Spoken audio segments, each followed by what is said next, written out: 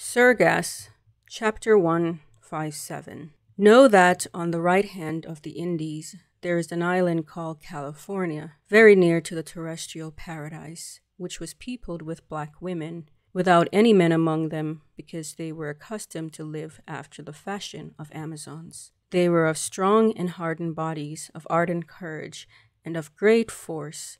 The island was the strongest in the world from its steep rocks and great cliffs. Their arms were all of gold, one of caparisons to the wild beasts which they rode after having tamed them. For in all the island there is no other metal. They lived in caves very well worked out. They had many ships in which they sailed to other parts to carry on their forays. That was an excerpt from His Level Best by Edward E. Hale, published in 1885. The book His Level Best is purported to reveal the origin of the name California. Said Hale of the origins of California, it follows almost certainly that Cortez and his followers in 1535 must have been acquainted with the romance, The Adventures of Esplandian, and as they sailed up the west side of Mexico, they supposed they were precisely at the place indicated in the right hand of the Indies. It will be remembered also that by sailing in the same direction, Columbus in his letter to the sovereign says, he shall be sailing towards the terrestrial paradise. So, all right, folks, you're probably wondering, what was that about? Well, this video is about Queen Calafia, the Queen of California. You see, a while ago, I came across this little ditty about California, as in the United States, state of California. California, yay! See, California is actually named after a mythical African queen named Calafia, from the Arabic caliph, translated into Spanish as Khalifa, hence Calafia. Calafia, more or less, California means something along the lines of Calafia's Island, or Ruler's Island if you want to do a literal translation. So it's not really in dispute anymore that the state of California got its actual name from a mythical African island of Amazonian women, but it's not something that many people know. Over the last few weeks, I've been thinking about Black queens and Black royalty, partly because if you've seen some of my previous videos, you know that I have been dealing with fallout from the fact that I made 2 videos now showing that Queen Charlotte, the 18th century British queen consort, was not in any way, shape, or form a Black woman for the various evidence that I've laid out. Some people just cannot accept that for whatever reason. There's also the fact of Jodie Turner-Smith, an actress I do like, who was cast as Anne Boleyn, the queen consort and second wife of Henry VIII, the 16th century Tudor king. This is very problematic. I've been criticized for what I call token diversity. And many people seem okay with that. I personally am not okay with that because I do believe there are options for Black and other non-white racialized groups that you don't have to keep copying or inserting yourself into European things. Not to say The Adventures of Esplandian is not a European thing. It was written by a Spanish man in 1510. But nonetheless, the most important and interesting aspect of The Adventures of Esplandian is that it had the story of Queen Calafia, whose story came into existence in 1510 and who predates Wonder Woman. Despite this, instead of getting Queen Calafia, we have Nubia, who is the Black Wonder Woman. Nothing against Nubia, but this is an offshoot character who is completely unnecessary, which is the point ultimately that I'm making. Why have a secondary offshoot of a white character when you can have an original Black Amazonian queen on your own? And this one has an entire island, gave its name to an entire state, the state of California. It's interesting because the state of California also had the option to make Queen Calafia their patron, quote unquote, goddess, but chose instead to to go a different path. So, Calafia, sometimes spelled Califia, from the Arabic Khalifa, I'll get into that. So, the typical write-up is Calafia or Califia is the fictional queen of the island of California, first introduced by 16th century poet Garcia Rodriguez de Montalvo in his epic novel of chivalry, Las Surgas del Esplandian, terrible Spanish, The Adventures of Esplandian, written around 1510. The Californias, a region of North America encompassing the U.S. state of California and the Mexican states of Baja California and Baja California Sur, take their name from Calafia and her kingdom. Typically, in the novel, which I will link to below, Calafia is a pagan warrior queen who ruled over a kingdom of black women living on the island of California. Calafia is convinced to raise an army of women warriors and sail away from California with a large flock of trained griffins to join a Muslim battle against Christians who were defending Constantinople. In the siege, the griffins harm enemy and friendly folks alike because they cannot tell the difference. The Christians and the Muslims, because both sides are men and the griffins have only been trained to kill men. It only has been trained to differentiate between men and women, but not men and men. So Calafia and her ally, Radiaro, fight in a single combat against Christian leaders. A king and his son, the knight Esplandian, Calafia is bested and taken prisoner, and she converts to Christianity. She marries a cousin of Esplandian. I think his name is Talanque. You can read it in what I will be publishing, and returns with her army to California to further adventures. So, regarding the name Calafia, likely formed from the Arabic word Khalifa, a religious state leader that is known as Caliph in English and Khalifa in Spanish. Similarly, the name Calafia's realm, California, likely originated from the same root, fabricated by the author to remind the 16th century Spanish reader of Reconquista, a centuries-long fight between Christians and Muslims, blah, blah, blah. Calafia has been depicted as the spirit of California and has been the subject of modern-day sculpture, painting, stories, and film. She often figures in the myth of California's origin, symbolizing an untamed and bountiful land prior to European settlement. So we don't have to actually get into the story here. You can read about it later, but what I really want to get into is the etymology, because I know there will be people who are like, but it wasn't named. How do you know that for a fact? Okay, folks, so we're getting into the etymology of the name California. California, terrible. So, the first voyage of Christopher Columbus in the late 15th century sparked a new interest in the search for the terrestrial paradise. If you read Hales's translation of the Queen of California story, then you'll know that it was described as a terrestrial paradise, a legendary land of ease and riches with beautiful women wearing golden pearls. Spanish author Garcia Rodriguez de Montalvo drew upon reports from the New World to add interest in his fantasy world of chivalry and battle of riches, victory, and loss, of an upside-down depiction of traditional sex roles. So around the year 1500 in his novel, The Adventures of Esplandian, he writes, "Know ye that at the right hand of the Indies there is an island called California, very close to the part of the terrestrial paradise, which was inhabited by black women without a single man among them, and they lived in the manner of Amazons. They were robust of body with strong passionate hearts and great virtue. The island itself is one of the wildest in the world, on account of the bold and craggy rocks." The explorer Hernan Cortes and his men were familiar with the book.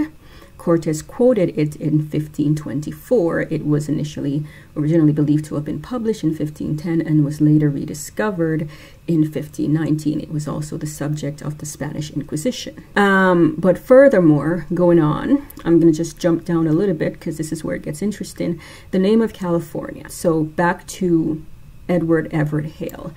For many years, The Rodriguez de Montalvo novel languished in obscurity with no connection known between it and the name of California made by English-speaking Americans.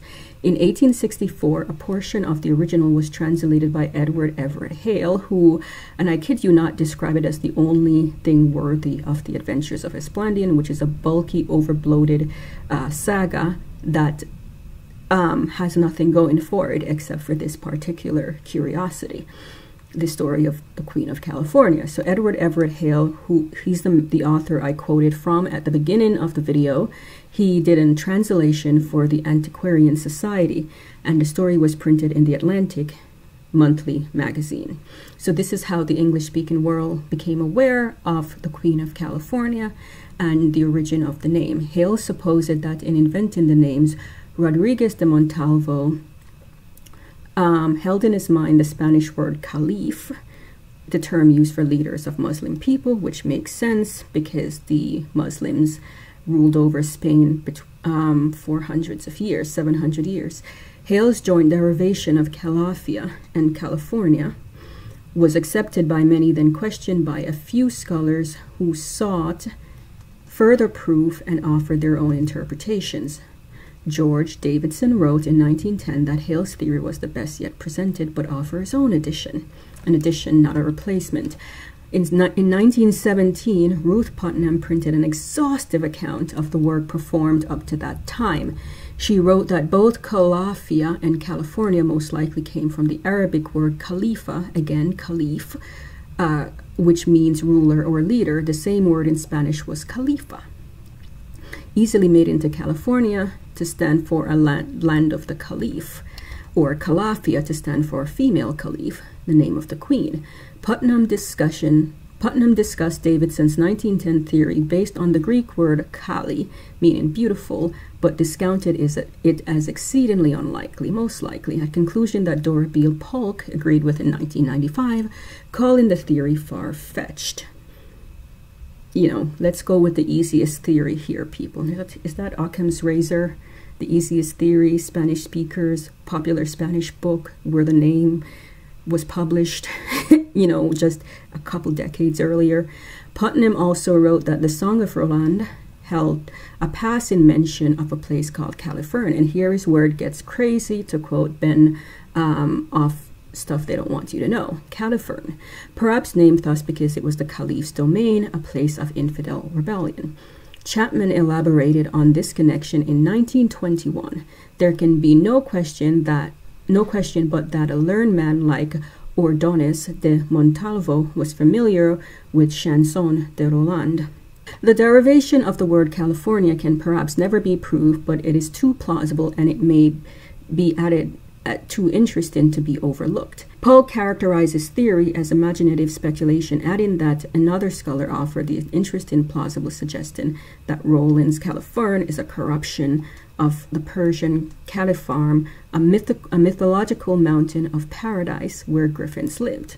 So basically, in this, it's a corruption of a Persian term, Califarn, a mythological mountain paradise. So these are technically two maybe competing theories, Califarn and the corruption of it, Califern, for Roland's Song of Roland, and also Caliph, meaning ruler. So, interesting, but it makes a lot of sense, and we're gonna take a look at it a little further. So in 1923, Prosper Bossonade, I will not be trying to pronounce these in any other way besides English, Dean of Literature at the University of Poitiers, wrote that fortified capital city in 11th century Algeria was built and defended by the Beni Ifern tribe of Berber people. This city was called Cala Iferne, or Califerne, which I'm guessing, I don't know, Cala Ifern, by the Arabs, and was certainly known at the time in Spain. So again, we're going back today. It is the ruins known as Beni Hamad Fort. Bossonade said the Arab name of this fortress city likely inspired Roland and later Rodriguez de Montalvo, which makes a lot of sense, such that Califern became the Califern and then California. John William Templeton describes how Hernan Cortez Cortez's expedition in search of California had Africans as a third of his crew, including his second in command, Juan Garrido. Juan Garrido was an African conquistador born in the Kingdom of Congo. Interesting. Templeton says that Califia is exemplary of a genre of literature from the 14th to 16th centuries that featured black women as powerful, wealthy, and beautiful.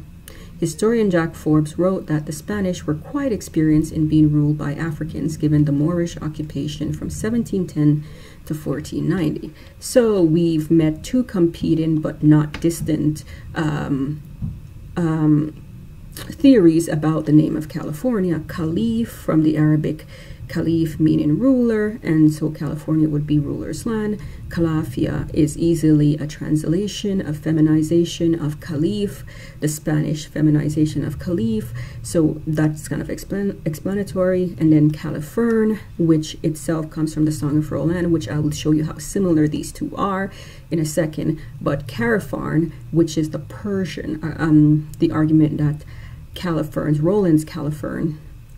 So if the hierarchy here is Montalvo got California from Roland's Califerne, which itself is a corruption of the Persian Carifarn, or a mythological mountain of paradise where griffins lived. So technically, if it's a corruption of a Persian term, is it still the same root as the Arabic Caliph, meaning ruler?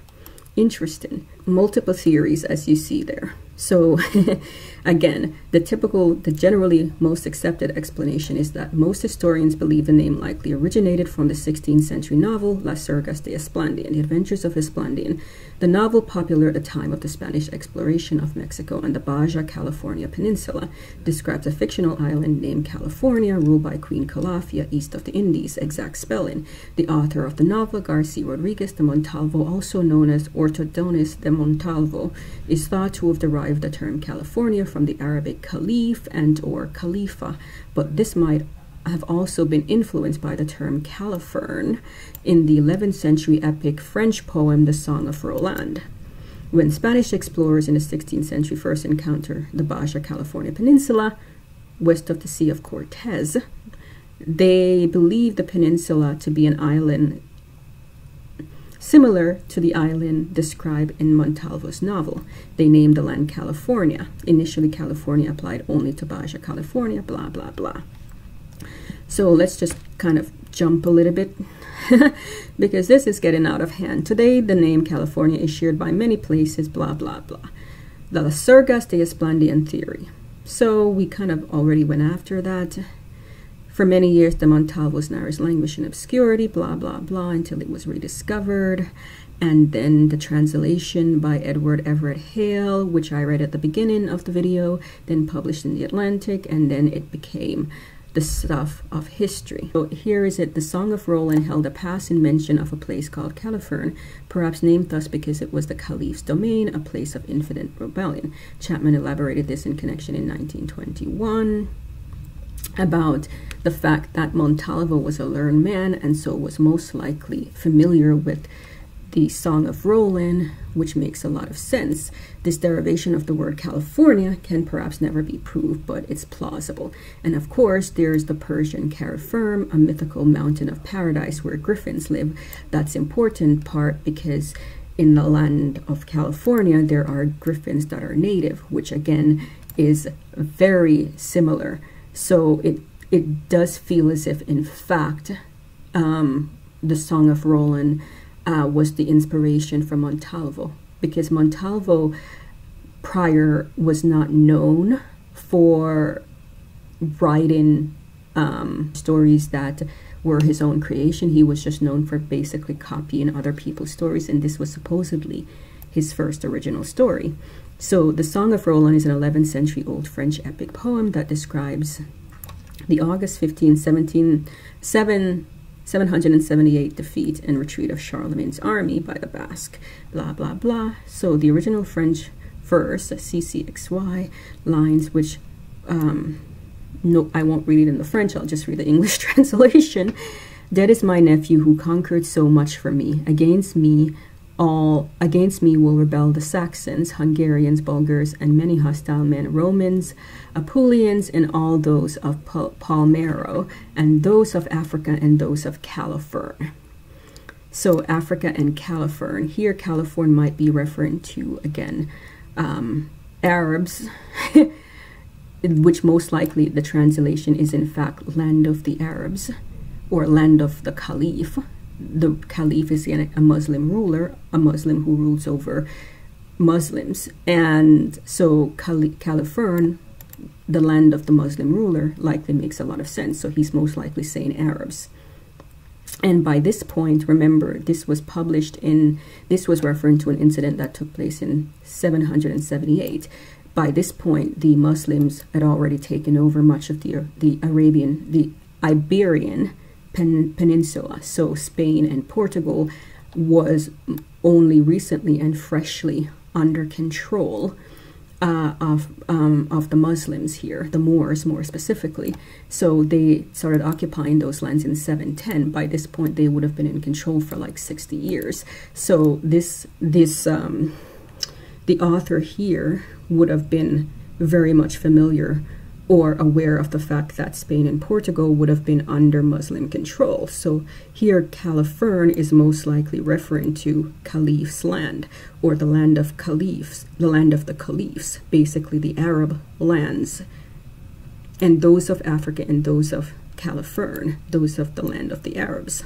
The word Califerne from the Song of Roland may have served as inspiration to Montalvo for the name California, since both works contain a similar plot point, a battle between Christians and non-Christian armies. The author of the Song of Roland, who is believed to be Norman, the Norman poet Giraldus, is thought to have derived Califerne from Caliph. More than anything, I don't think Queen Calafia gives the island its name.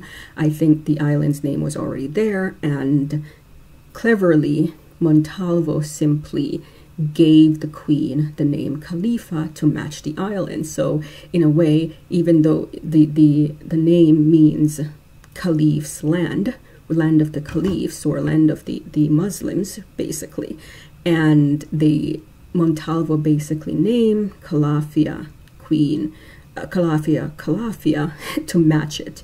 So it can be interpreted as Calafia's land, but land of the Caliphs. Very clever, very, very clever. But here you have it, the origin of the name California, mural of Queen Calafia and the Amazons at Mark Hopkins Hotel in San Francisco. This is the long-standing mural, but as you can see, California was given a choice if they wanted to make Calafia their patron, quote-unquote goddess, and they chose instead to go in a different direction. The more people learn of Queen Calafia, the more people realize that, hey, this is an amazing story, and the fact that this is the only story that was worth saving, at least according to Edward Everett Hale, from the Adventures of Esplandian, which he describes, quote-unquote, as a useless romance. But here you have it, folks, the story of Queen Calafia and California. If you want to read the full translated excerpt, I will be linking it below, along with a surprise. A surprise will be a sequel. But I will be linking the story where you can get a copy of it, as well as a surprise in that copy. That is it, folks. Subscribe, subscribe, subscribe.